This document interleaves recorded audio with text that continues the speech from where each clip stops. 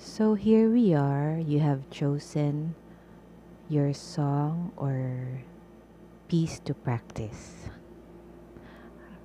Number one, I always advise my students that, um, as we all know, practice makes perfect, right? But for studying piano music, it's actually slow practice that makes perfect. Yes, because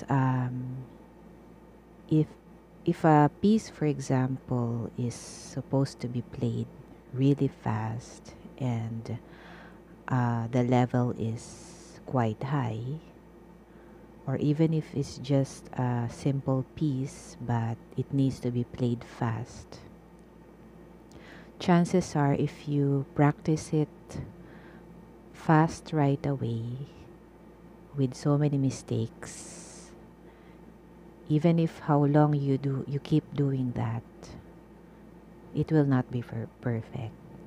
So number two, adjust your level, adjust to your level in terms of practice time.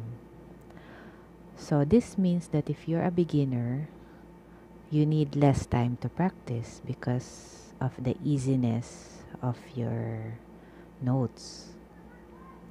But the higher your level becomes, the longer your practice time should be.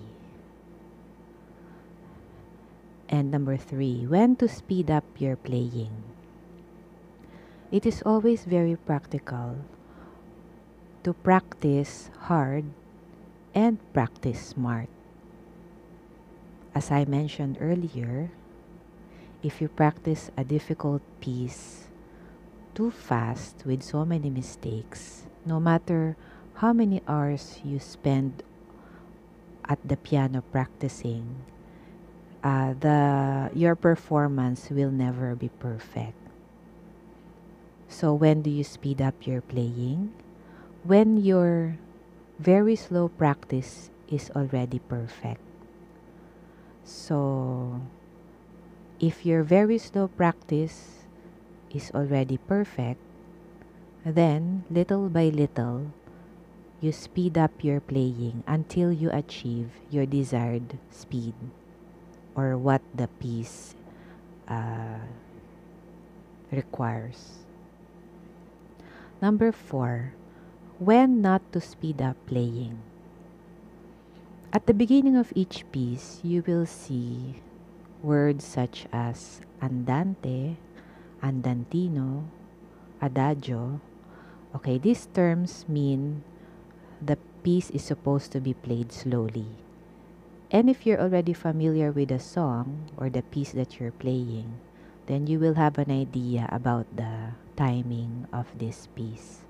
So make sure to check the song in YouTube first if you're not familiar with the song to know if the speed should be just slow or ballad. Number five, when you are too busy to practice, I know how hard it is to squeeze in piano practice time, especially if you have a lot of schoolwork, homework, etc., or you have a lot of family activities on weekends. And that's understandable because we all have our family and friends to give priorities to.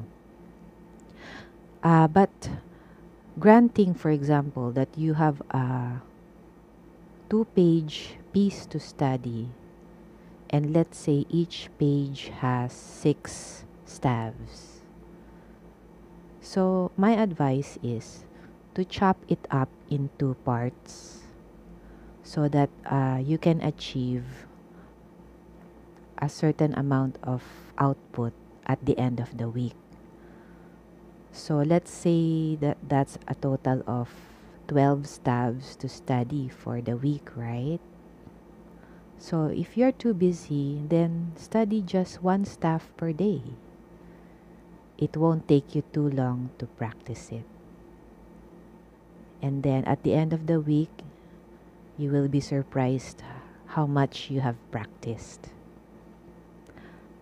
And number six, finally, when you have done very well with your practice and your teacher and family and friends appreciate your performance, then don't forget to also reward yourself. Maybe buy some ice cream or shop with your family.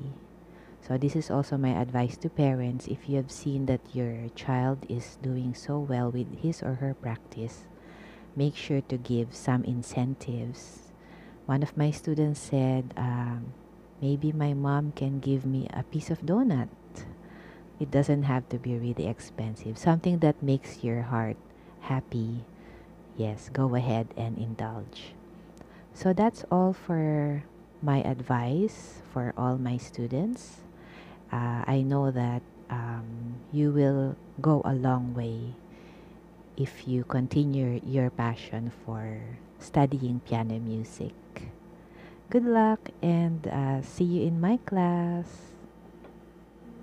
Thanks for listening.